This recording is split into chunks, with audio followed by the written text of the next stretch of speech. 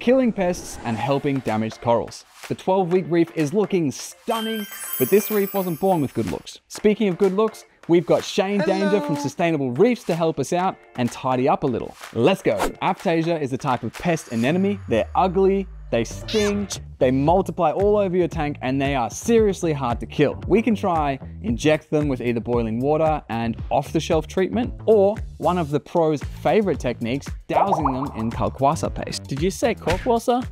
How do you make that stuff? We're gonna stick that in the microwave for about 10 seconds and make it really, really hot. And then we're gonna dose these little mother...